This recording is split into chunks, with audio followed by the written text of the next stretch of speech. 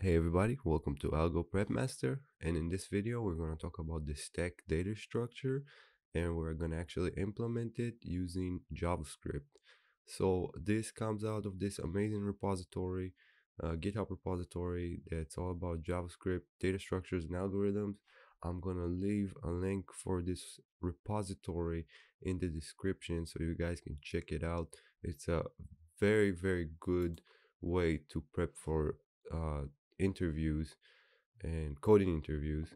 So uh, you can check it out. Now in this video we're going to talk about the stack data structure, and it's a very popular data structure.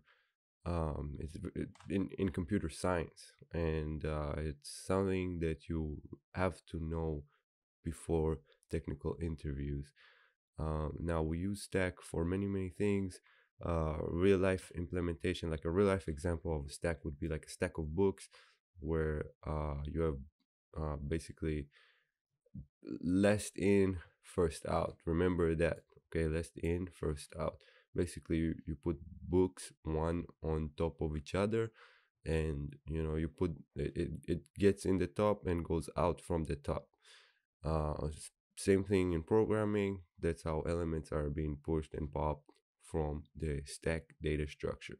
So let me show you guys how to implement it. We want to have a stack, a class of stack, and we want to have a constructor.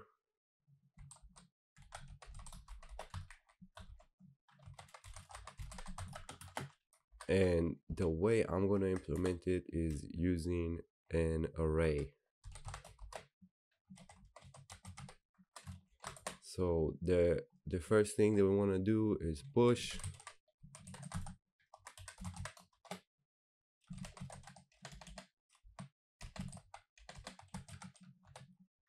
and this is how elements are going to get into the stack, and pop. That's how we remove elements from the stack.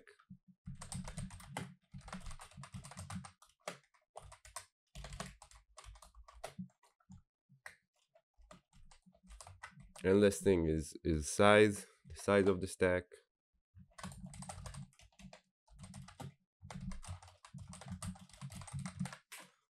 All right, now we're going to use our stack. So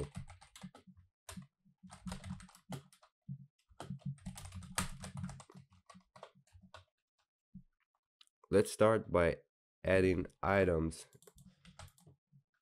So we want to make our stack cool. We don't want to do something boring, so we're going to use Japanese race cars. So we're going to push a skyline and say RX7.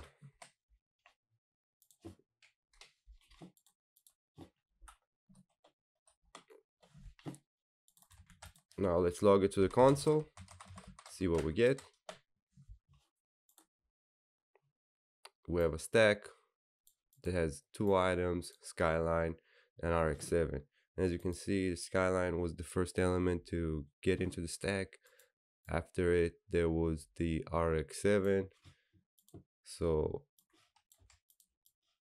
let's add some more cars, two more. Let's add a Supra. And which car should I use? 350Z. 350Zs are awesome. Okay, log it to the console, and again, items are being pushed to the top.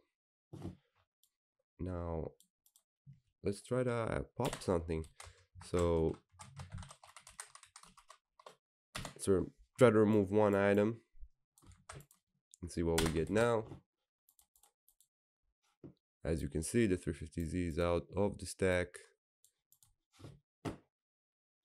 And then we can try stack.size.